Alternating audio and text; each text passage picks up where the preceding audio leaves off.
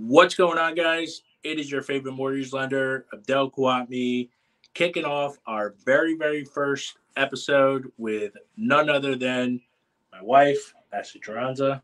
Ashley, thank you for coming on. Thank you for having me. I appreciate it. So this is, again, the very first episode of Kick It Off with the Gorilla, with yours truly. Had to bring Ashley on for our very first episode. We're going to talk about a multitude of different things. Work-life balance, most importantly, transitioning into the business, and really just kind of where we think things are progressing, things are seeing, and how things were in the past, right? So, Ashley, you want to introduce yourself? Hi, guys. I'm Ashley Jironza here, Abdel's wife of 15 years. Um, it has been a fun ride. Okay. Now, Ashley, you're also a licensed loan officer, right? Yeah, it's been 2 years now, Yeah, give or I think take. 2 years. It's June, so yeah, almost 2.5 years now. Yeah. Now, Ashley, you kind of got licensed right in the middle of COVID, Yeah. right through all that fun craziness.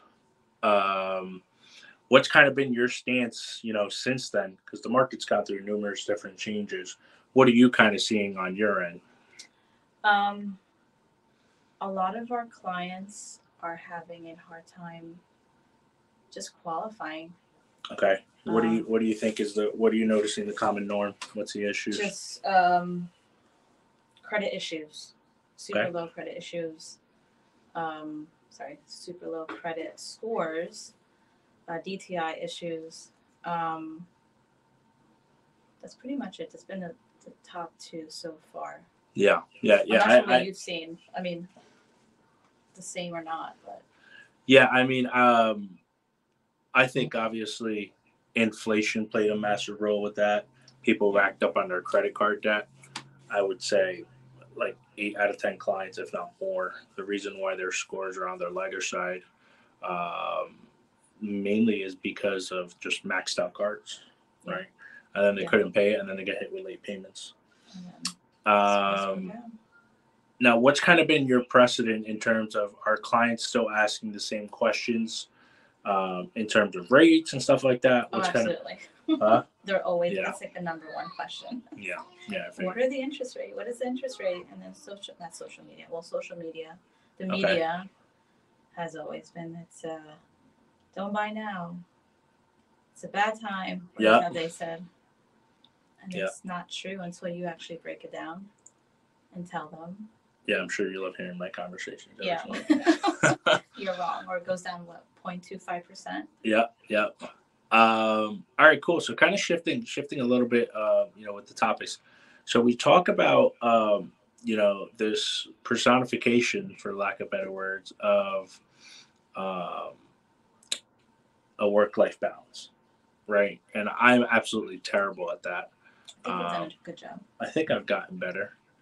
But I think what's kind of been your take on that, right? When it comes to that work-life balance, when it comes to that, what's your personal spin on that?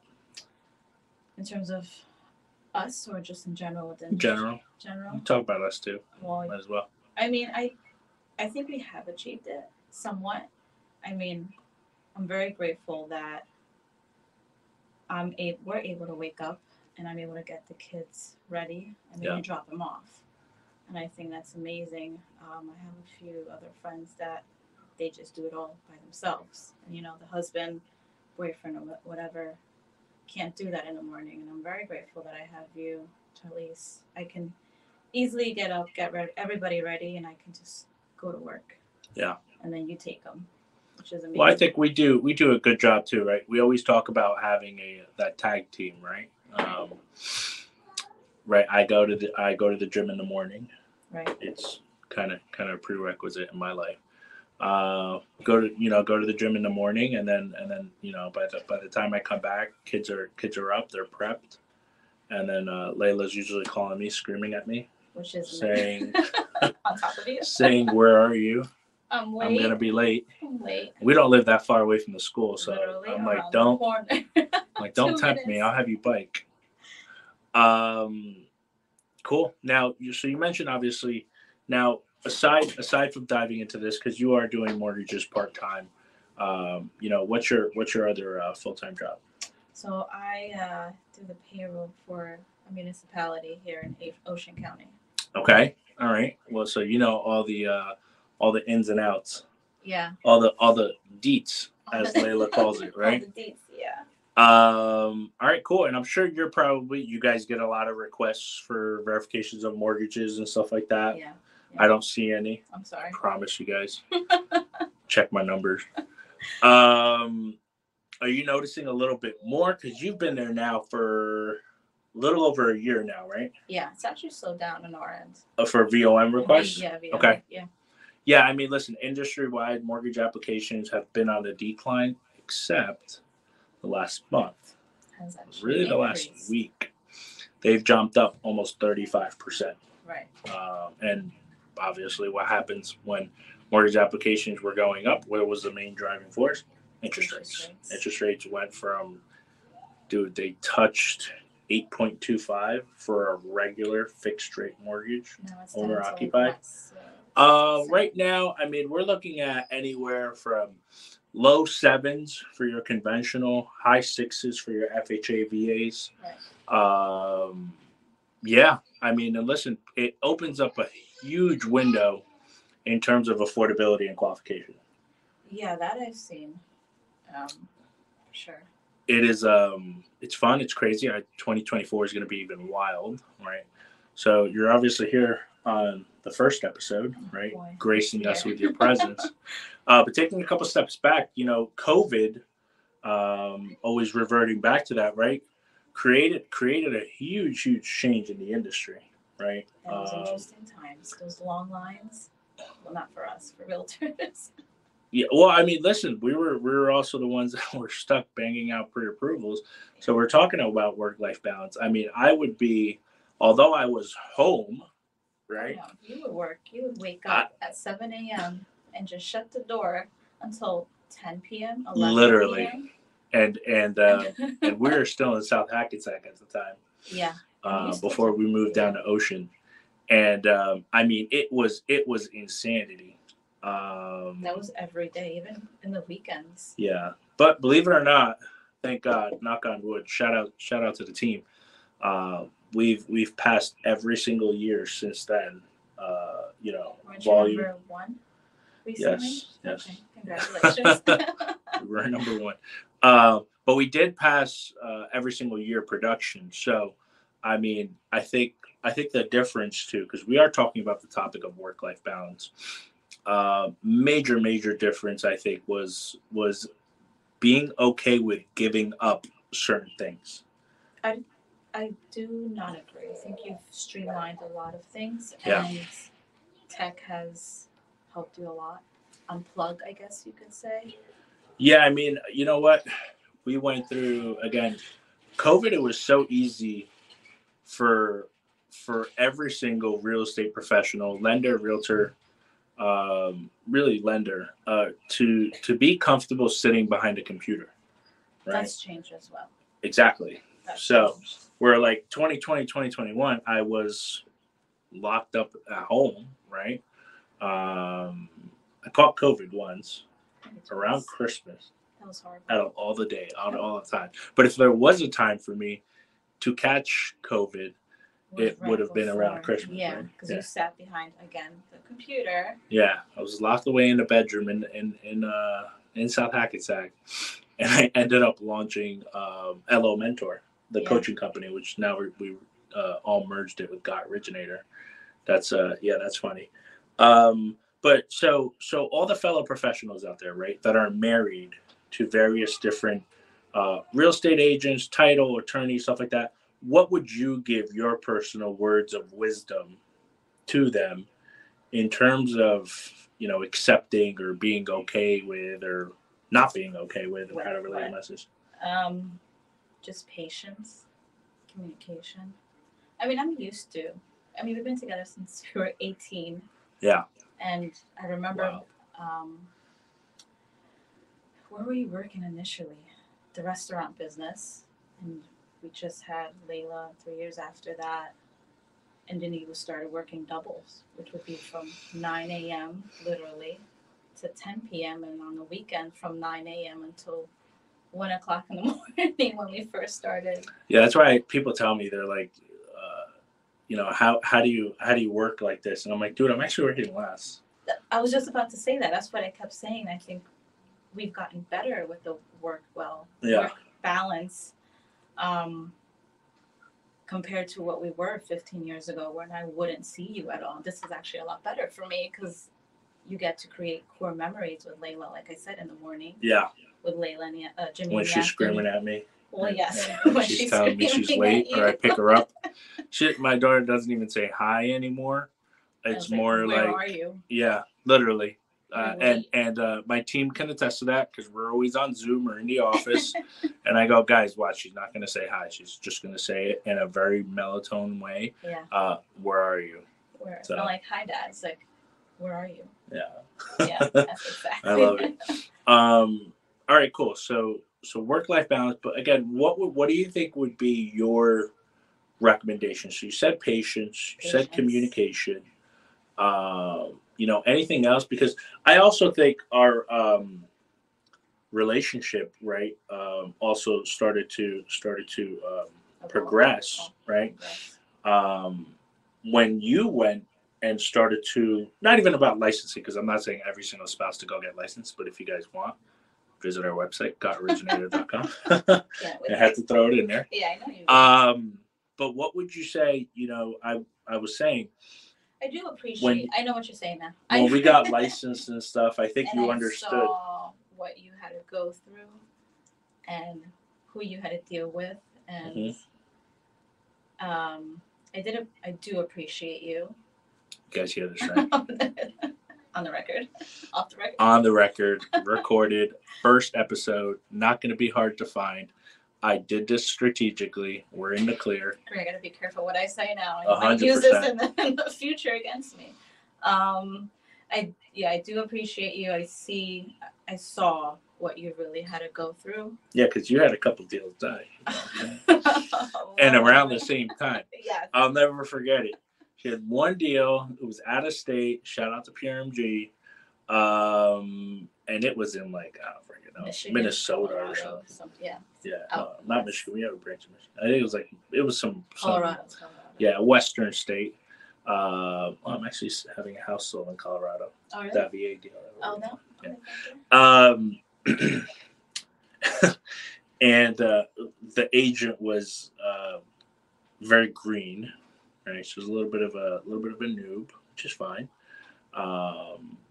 And then the house did it under appraise? I believe. Yeah. So he needed $15,000 to cover it because they waived the appraisal. Right. And this was still deep into COVID or towards the end of the aftermath of COVID.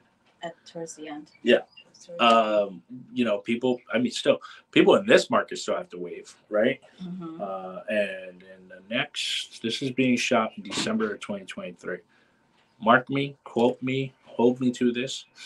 In the next 3 to 6 months, and probably more 6 months, if not before, if you're not waiving the appraisal, right, on a house that's hot, right, on a house that's competitive, even till this day, I tell my clients, you got no shot, my friend, right? Yeah. All right, cool. So we kind of saw that. Now I think we're seeing a little bit more flexibility, right? In terms of that stuff, where we're not necessarily seeing people are a little bit more understanding, right? We're like a house underappraised.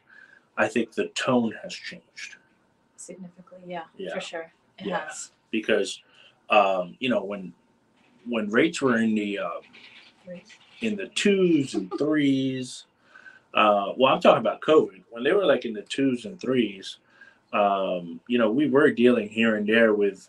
I mean, when we bought our house, right, we offered 60 over. Yeah. And then you told me I was out of your mind, and we competed. I'll never forget it. Yeah. Against 2 other offers. $95,000 more than the house was listed for. Yeah. We were at $560. Yeah. And somebody else was $575. They ended up going with our offer. Shout out to Christina, and it worked, and we put it together. But I'm not gonna lie, like I was in that driver's seat, and it sucked. It did. Or I should say, I'm usually in the driver's seat in terms of the lender. Yeah. And as a client, man, I felt for you guys because our lovely guest here. We started with a budget of $350, which was the purpose of moving to down the shore, right? Get something that's fairly affordable compared to what we bought in 2017 in South Hackensack for about $500. We were trying to make our way down, and we ended up buying $210,000 more. So, but I know we got what we wanted. Exactly. I'm not complaining. The pool for Layla. Yeah, we got what we wanted. So, I'm sure that was nerve-wracking too, right? Because you weren't even here for a week of the appraisal. Were you here? No, you weren't here. No, I went away. You did. So that I had to go down by myself. I only saw the house once. Yeah. Literally, I didn't go to the inspection. No. I didn't go to the appraisal. I went with Christina. The loan was literally clear to close in 6 days. I thought it was faster. Well, it was like 4, but we had to wait like 2 days for the solar panel stuff. Oh yeah, I forgot that. Shout out to all the professionals that made that happen because that was fun. But it's funny. I mean, since then we've literally closed, literally hundreds and hundreds of transactions. And I think putting myself in the shoes of the buyers, aside from the numerous clients that we helped. I think, yeah. I mean, listen, I'll be honest with you. It was a life-changing, circumstance and event because remember, our first house was your dad's best friend, right? And luckily we were able to get a really, really good deal at that, and now the house has a lot of equity. But during that time, we didn't deal with it. I didn't have no real estate professionals or anything like that. It was a straight FSBO. We didn't even have an attorney on our side. Jersey doesn't require attorneys. I dealt with attorney in Teaneck. I think his name was Robert Kwan, who was a cool dude. And and it was like super, super streamlined. And I had no idea what the hell I was doing. Yeah. Right? Like literally no idea. I mean, I think I was licensed. I was like freshly licensed. I knew the logistics of it, which we'll go into right now in terms of what we were doing before. Mm-hmm. But it was funny. It's funny how I always sit through various different podcasts, and this being our first, and it's like flashbacks, right? Every single time, because we only think of like, man, that deal I got to close tomorrow. I got a shitty email from an agent. Your own. Yeah. So we were talking about before, right? So obviously, I even forgot the restaurant days. Oh, the restaurant days. And then we had Layla at 21, which was wild. And then remember Gallagher Steakhouse in Newark, which is no longer there. Oh, it's not? No, there was something else that went through that whole strip. You would have to wake up at 4 o'clock? No, even earlier. You had to be there. Yeah, I have to be there at 4 a.m. So I'd wake up, I think, at 2:30, 3 o'clock. You have to take the bus. Take the bus in Newark. On Broad Those Street. of you guys who know Newark, not like it is now. No, we're talking Newark 2010. Right before we had Layla. Yeah. 2010. Yeah, so 2010, and I mean the money was great. I would literally do 4 a.m. to 1, I think. Yeah, because we would do like the breakfast, which was freaking insane. The rush. Right. 4 to 1, and then I would literally have classes starting at like 2:30 to 9. Your evening classes. Yeah, I had the evening classes, and I remember I had like one afternoon because I couldn't get more than I think because to be full time you needed 4, and I got 3 evening classes and then 1 in between, and that was Rutgers, good old Rutgers, Newark. And then we switched to the law firm. Right. So talk about your transition, because you kind of came from retail. I remember I used to have to pick you up at Macy's, and you would tell me you got out at 9, and she got out at like 10:30. You would wait for me. And I know I was gonna say, and I'm just the dumbass boyfriend that would wait and wait, and I would try to walk in, but Macy's and that stuff. Was there a gate or something? There was something. Yeah, there was a gate. There's a gate, right? So that was at Garden State. Yeah. We lived around there. Man, good times. So, so talk about that transition. Obviously, so you went from retail to the firm to commission. Then you said screw that, and went back to municipality, which is kind of your calling, your comfort zone. What was kind of your scared, or what were you feeling? Right, jumping away when we moved down to Tom's River, going from working, for the government. To jumping into a risk, especially after we bought a $200,000 more than we wanted. Wow. I went through a lot of emotions during that time. Yeah. Taking that big risk from going salary, I guess you could say, to commission. And then really seeing what you had to, like I said before, really seeing what you had to go through. Yeah, because we ended up buying June of 21, and that's when stuff was still bananas. Yeah. Well, I mean, we had to go and, with 60 and you were doing everything solo. There was no support, there was no management. We were figuring out as we went. Down here, yeah, we still don't have anyone down here. Yeah, it's just the four of us. Well, I'm talking about more for work. Work wise, down here, there was no management support in terms of mortgages. We were figuring out as we went and putting systems in place to make it work as it was happening. Crazy times. So I'm glad you brought that up. So now moving all the way from North Jersey to South Jersey, because I'm sure a lot of us, right, for those of us who are clients or even professionals, the biggest reason we did it was I would see what our consumers were buying up north comparatively to down south. Property taxes, systems, ambiance. I mean, for me, it was a no-brainer. And if anybody knows me, personality, I can live out of a suitcase as long as I have Got Mortgages t-shirts and a couple pair of sweatpants, and I don't care if they have paint like these. And I'll sit behind a computer, and we'll crank away. Right. That's you. So what was kind of that feeling, right? We went down there, we had no one. What type of emotions were you going through? It was really life-changing for me, work-wise. I went, like I mentioned before, at that time I was working at Bergen County Board of Social Services, and then to leave that and sort of be a stay-at-home mom, which is not an easy job either. No, it's not. No, because I got the brunt of it too. No, I'm with you. Sure.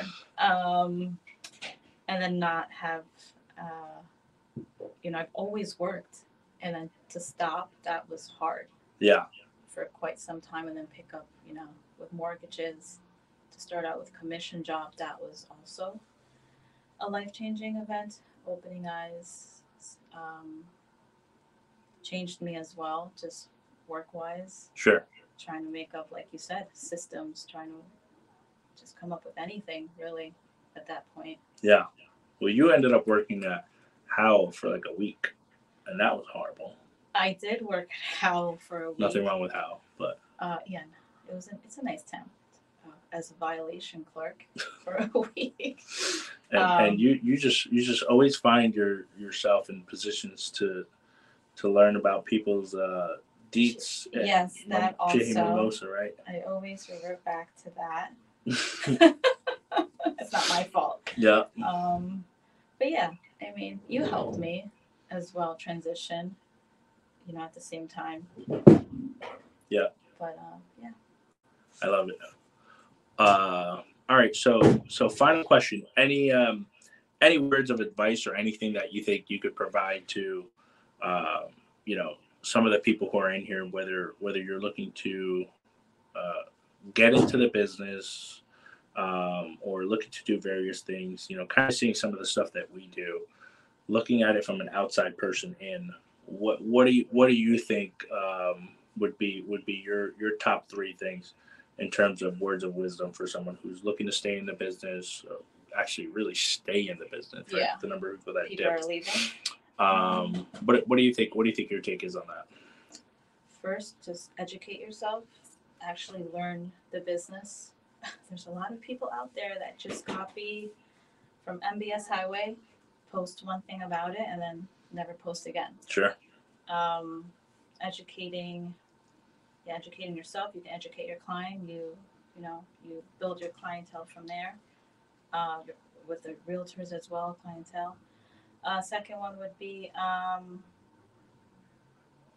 just post a lot on Instagram.